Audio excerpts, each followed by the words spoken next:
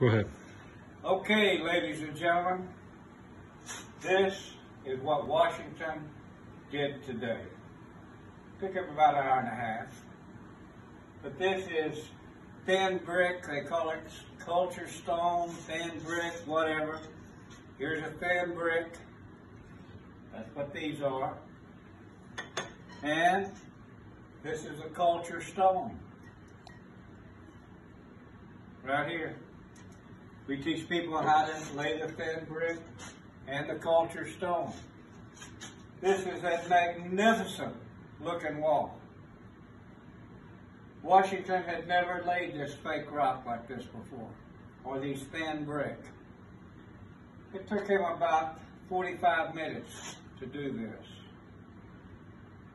There's a tremendous amount of money that can be made by just laying culture stone. I hate to call it, but most people in our trade call it fake rock. As you can see, this is man-made rock, but it looks like the real McCoy, okay? There's people here in Phoenix making $500,000 a year.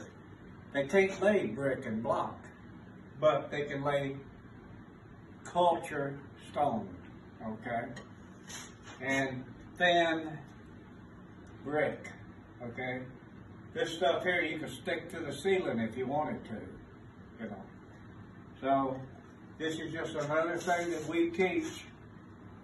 We teach people how to lay brick, block, stone, real stone, fake stone, or culture stone, and thin brick.